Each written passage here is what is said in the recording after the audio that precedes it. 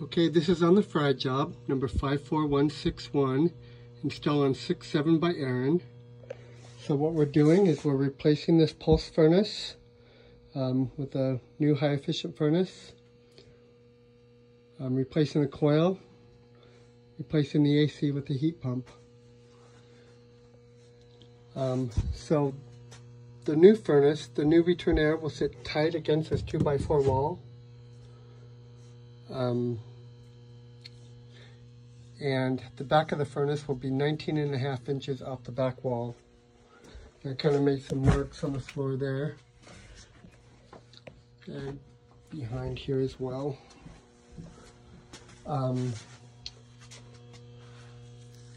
Furnace will sit on a base, deck just as it shows. I have a cut line right here. So we'll put a 90 on here, and I have no room for a canvas, so you're going to have to do this strategically. Probably get this in and that in.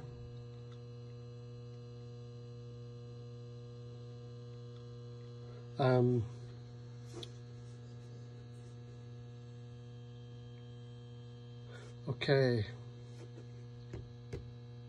Yeah, strategically for sure.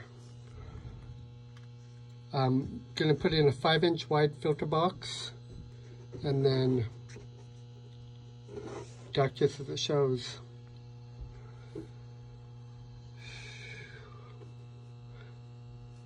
Combustion air, not applicable. We're not touching the water heater vent. So your vent, you're going to reuse the 2-inch PVC that goes up through the roof, but you're going to cut out these tight radius 90s in the mufflers. So cut it out. I gave you 2 couplings. You're really close on length, so as minimal fittings as you can, you know, even if you have to do a 45 and 2 90s would be, you know, okay. Then it would work fine. But if you do a lot, it may not work and we may have to redo it. On the top of the flue of the roof, it comes out, it's reduced to 1.5 inches right now. I know the instructions for the furnace say to do that, but Lance said bring it out in 2-inch. So use the bell up on the roof to extend it up and come out 2 inches. Okay. As per scope.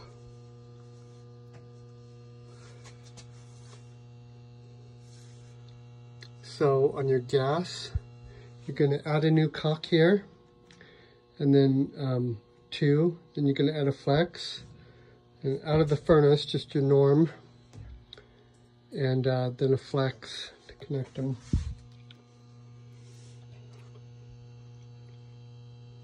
AC I'll go over in a minute. And drain just to the floor. Lance wants it run to the middle and bolted down, or you can probably strap it to the drain like we normally do, but check the scope on that. He was kind of specific.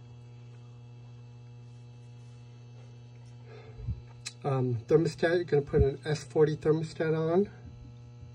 The power. He wants a new box, switch and cover.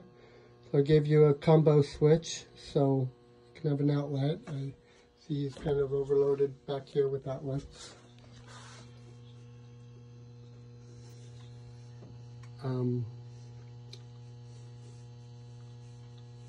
So we'll have to schedule complete circuit out to change the disconnect outside, but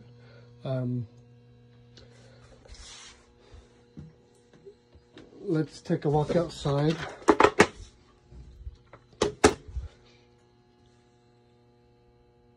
You will flush the 7/8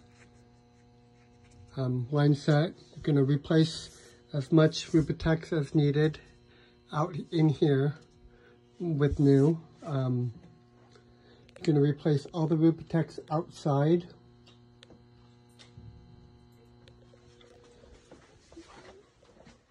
And let me just run up there real quick. Oh. Sorry, turn around.